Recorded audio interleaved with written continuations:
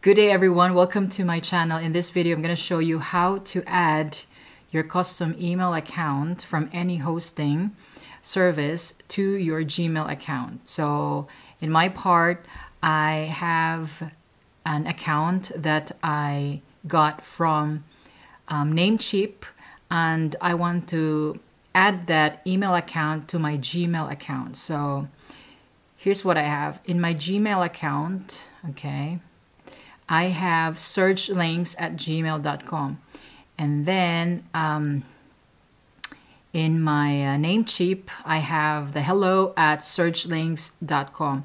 So I want to add this hello@searchlinks.com to my searchlinks@gmail account. So I'm gonna walk you through that process. It's very easy.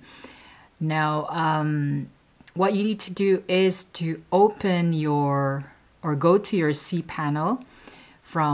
It applies to any hosting services. So go to your cPanel and then go to your email accounts, and then for Namecheap specifically, what you need to do is this: connect, go to this, select the email account.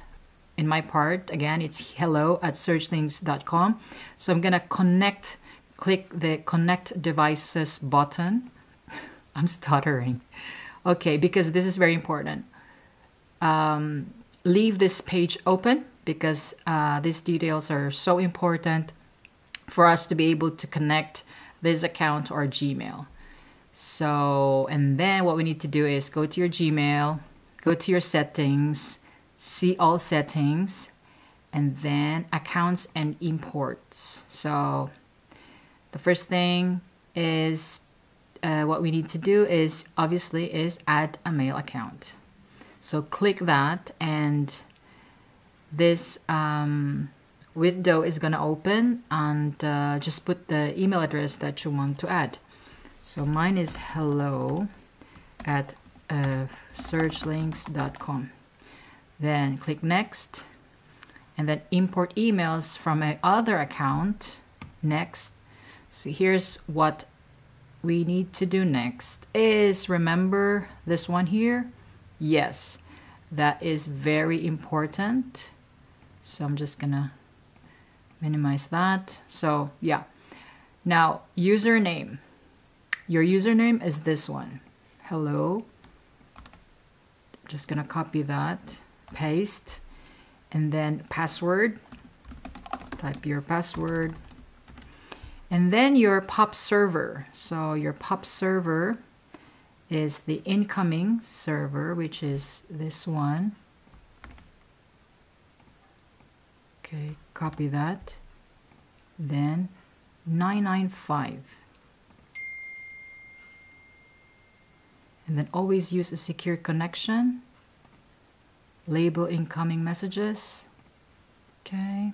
Yes, I want to be able to send mail as hello@searchlinks. Next.